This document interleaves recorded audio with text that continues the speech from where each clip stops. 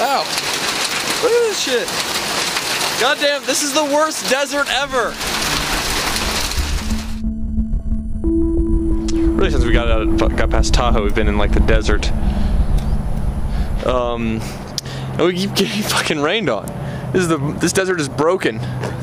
Oh, in other news, Ian's bags that have not been traveling well as it is have finally lost the fight with his exhaust. I'm not gonna be able to show you, I don't think.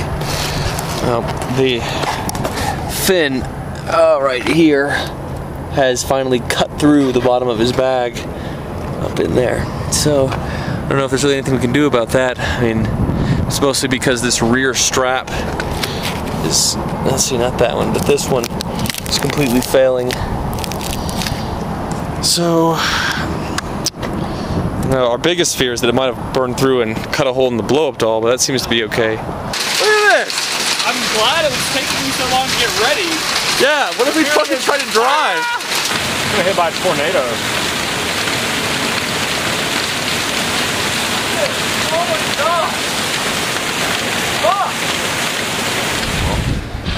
We are in Albuquerque, New Mexico, hanging out with one of my friends who happen to live here. I thought we didn't have any friends in the Southwest, but turns out we do. Mostly East Coast and West Coasters, which I honestly don't blame them. I would never move to New Mexico. Honestly, I like New Mexico. Well, George also likes places like Butte and Buffalo, so his opinion is invalid. Well, I mean, I like this, you know, I liked Butte and Buffalo because they were trashy.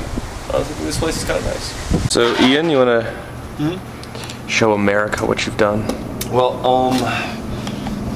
Endurance Cargo, which, you know, we should probably mention, haven't really been holding up to the challenge. have not. I mean, they're not sponsoring us. No, we don't know them anything. I'm not going to blame them. It's just that, you know, they're universal bags on a bike, and we strapped them the best way that we could, and you know, they're still dealing poorly.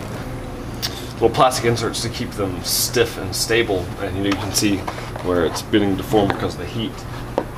So I was able to unroll this piece of like 30 gauge steel, I guess.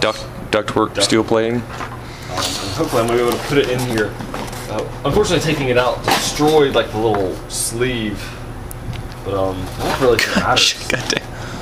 I feel like duct taping the edges of this is kind of sharp, and I feel like given enough wear, this will actually puncture the bag. So on to more important things. Yeah. Like fucking with our hosts.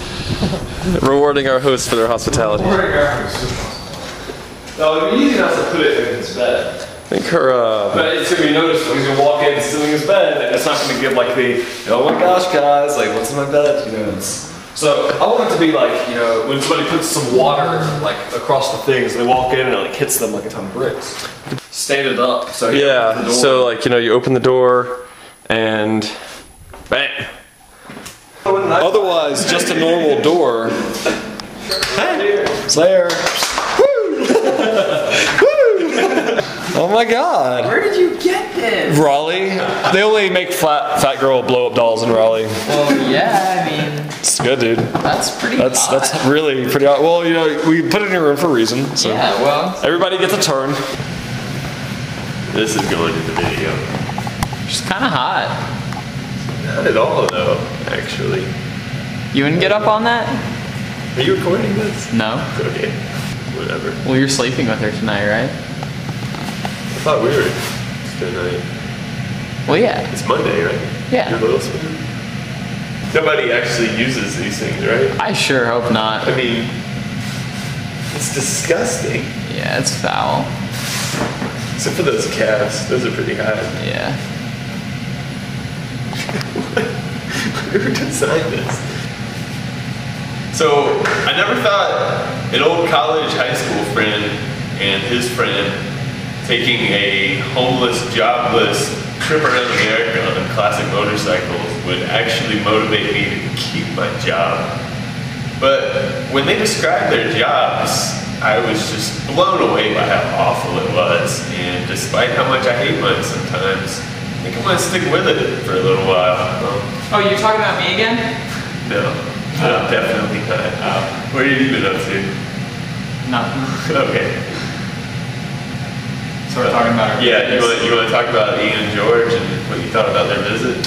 Well, I mean, like anybody, seeking the American dream on a motorcycle. American dream Kind being, of like Easy Rider. you know they're homeless, jobless, right? Well, yeah, it's like Easy Rider. That's secret. It's a good one. Okay, put it on the list. But they die in the end. You probably missed a story about 110 miles an hour across a whole state and forks. With what? The forks on the motorcycle were bent because Really? crashed the bike. That's safe though. Oh, it didn't have a front brake even. Oh my god. So They have back brake though. that doesn't really do much on a motorcycle. Why? Because when you brake, it shifts all the way to the front. Yeah, it's bad. Oh, hey, by the way, I'm Eric. I'm an engineer. Oh, I really? already know all this stuff. Oh, Yeah. okay. I'm not convinced, Oh, actually. alright, well. Yeah, so hold on, sorry. So what was the equation for dynamic weight transfer under braking? Oh, we can talk about that another time when we're off camera. Why not right now? Hold on, I got some paper over here. You can write it down. Be a free body day. Okay, so what do you want me to explain to you? The mass transfer during braking of a vehicle. Is that 6 fingers? That's a middle finger. 1, 2, 3, 4, 5, 6. 6 fingers. No. That's a tumor.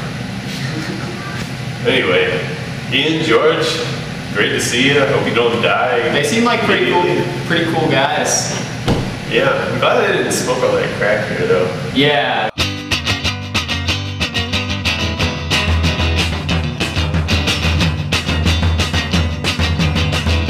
For the win, George. In gear? Nice. Doing this every 500 miles or so.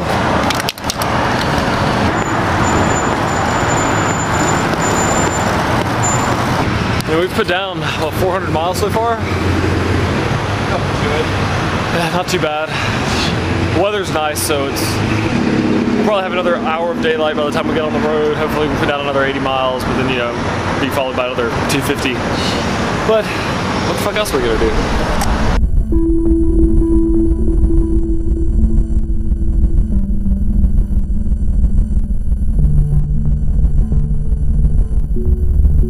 Ian and I have had some conversations on the bikes about, like, hardship. And, sort of like the hardship, the very, PG-13 hardship we're introducing into our lives with this road trip. And whether it makes you, like, tougher or softer, because, after we drove 1,000 miles, like, we didn't want to do it again. Like, applying that, like, the macro, like, soldiers don't come back from war and want more war. They want to relax, their families in a quiet place and move on their lives. Like, so we're introducing all this hardship, in theory to, like, make us tougher, but make it tougher or softer. And I guess so the conclusion we came to is not that it makes you tougher or softer, but it shows you where your limits are. I guess that's cool. Knowing what you're capable of and not capable of. But yeah, shit, 7:30, spirits are high, a couple 100 miles to go, and confidence to go the distance.